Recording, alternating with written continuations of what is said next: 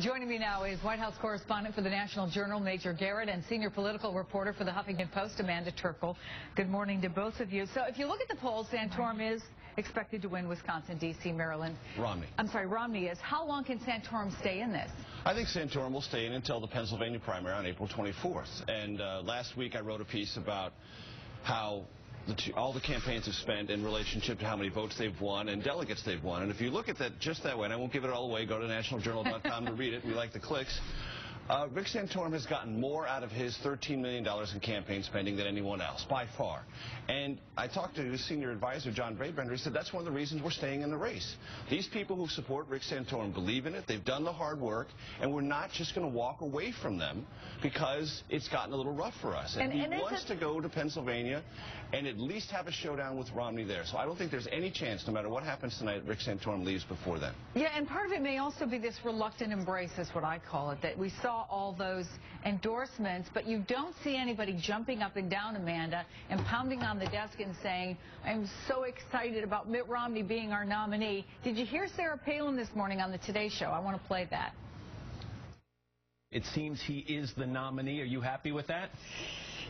You know, anything is still possible. There can still be a bit of a shakeup. And it doesn't sound like you're happy with Mitt Romney as the party's nominee. Anybody but Obama. I honestly believe that anybody running on that GOP ticket would be infinitely better than what we have today. But Amanda, did you hear that sound she made? She was like... I mean, some people are saying that it's going to be Mitt Romney, sort of whether you like it or not. I think there is. We don't want Rick Santorum. Newt Gingrich isn't going to be a viable nominee, so we're going to be with Mitt Romney. And now you see more and more people getting behind him. Senate Minority Leader Mitch McConnell basically all but endorsed him. He has Paul Ryan, Ron Johnson, both from Wisconsin behind him. So the establishment is getting behind him, and it's really a question now.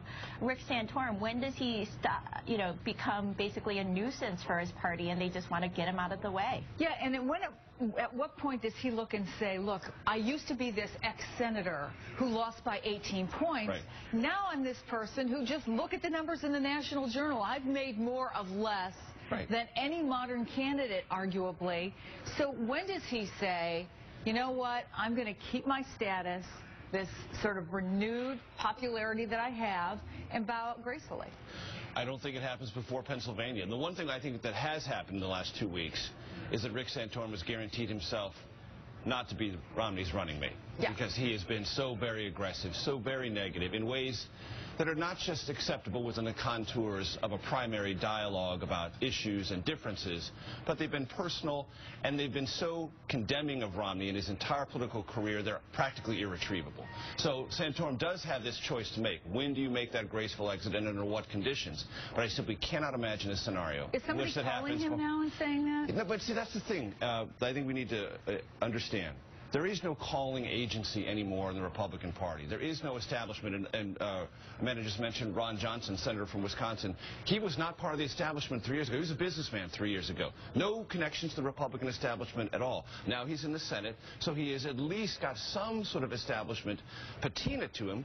But he's part of the new Republican Party that is Tea Party inspired and has come alongside Romney. Yes, it has been reluctant.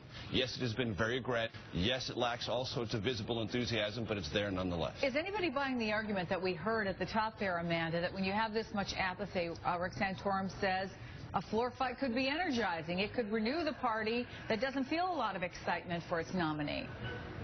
I think it would be very energizing for reporters who would love to cover that kind of convention. But for the party, I think it could be incredibly divisive. You could see some Rick Santorum supporters come out, really not want to back Mitt Romney.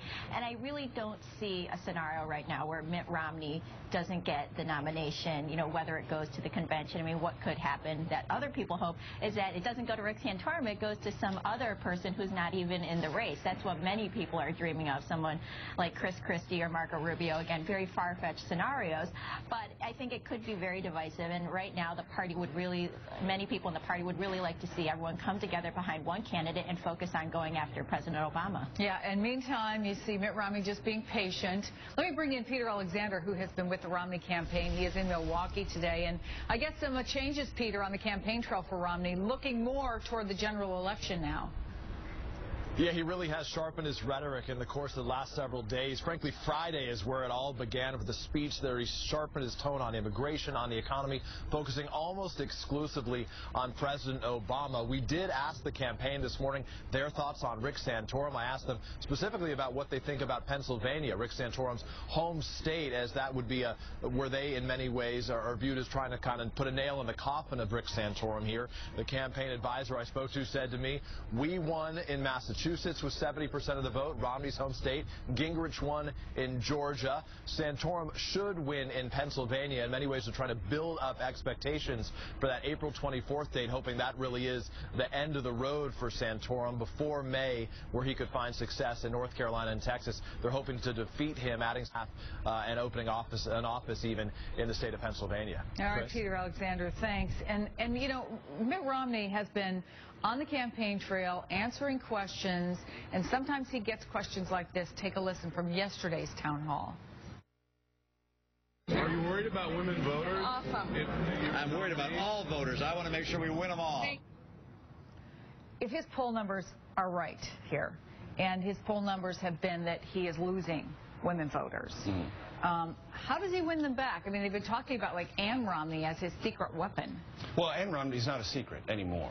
She's a very potent and capable advocate for Mitt Romney, and she will continue to be so. In Pennsylvania, you're going to see her all around suburban Philadelphia, continuously, and anywhere else that it's important for the Romney campaign to connect with suburban voters, male and female, okay? And to the point you raised earlier about a contested convention, that would be a terrible thing for the party and a terrible thing for Romney, because this is a hiring or rehiring choice for the electorate about President Obama. Do you fire him or do you keep him?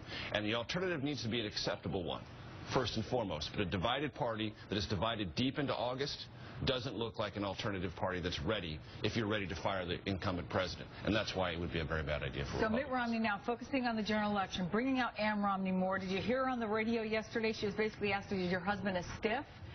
Here's what she had to say. Well, you know, it's I guess we better unzip him and let the real Mitt Romney out, because he is not. It is so funny to me that that is the perception out there, because he is funny, he's engaging, he's witty, he's always playing jokes. He's when I met him when I was a teenager, he was the life of the party. I'm having flashbacks to Al Gore's campaign. Amanda, you know, this is really the $6 million question. They actually asked it to Sarah Palin on the Today Show this morning. Can you make something they're not? Say what you will like or don't like Sarah Palin. When you saw her out on the campaign trail, she connected with people. And that's what got Herman Cain, you know, to at least a few months of this campaign season. What do they do about Mitt Romney? Well, I think you have to be careful to not to make the candidate into someone they're not. We saw this problem with John Kerry in 2004, where they tried to portray him as going out hunting, and it just came off to voters as very awkward and very artificial. So I think they have to be careful, but certainly sort of humanizing Mitt Romney, if you will, putting him out there with Ann Romney, with his family, is I think, very, very helpful to him, as the campaign is starting to realize. And in terms of moving on to the general election, I mean, Mitt Romney certainly wants to do that. You see him basically ignoring his other GOP contenders at this point and focusing all his firepower back on President Obama, trying to pit it as a race between him and the president, and just basically ignoring the other candidates. Yeah, and you're seeing the Democrats and you're seeing the Obama campaign doing the same thing. Let me play for you a little bit of what David Axelrod had to say. I think it's going to be the concern of the American people. He seems to be oblivious to the experiences of everyday people. He says that we should just let the housing market bottom out. We should have let Wall Street go bankrupt. Any doubt what their strategy is here, and can it work? Oh, no, and you saw it in the advertisement the Obama campaign ran yesterday, the first time mentioning Mitt Romney. So the general election campaign from the Obama perspective has already begun. They're not running against any of the Republicans. They're running against Mitt Romney, saying he's in favor of big oil. His energy policies are not only reflective of the past, but they're weighted in Republican special interest politics. And drawing that of the contrast past. Because they know gas prices are an issue for the president. And so everything that you're going to see in this campaign from the Obama perspective is, if you may not be delighted with what I've accomplished, but the alternative is worse, and it is through your already insecure economic future. That is going to be the bottom line narrative from the Obama campaign. The president's speech today, calling the Paul Ryan budget, which Mitt Romney has endorsed, as thinly veiled social Darwinism that is putting it very aggressively and very intently. And that's the kind of choice we're going to have in this election. It's going to be a broad and, I think, sharply drawn one, which will be good for the country. Let me circle back to tonight really quickly. Any chance of an upset in Wisconsin? I don't see it, not based on the polling data. Yeah, Amanda? No, I don't see it at all. All right, Major Garrett, Amanda Terkel, thanks to both of you. And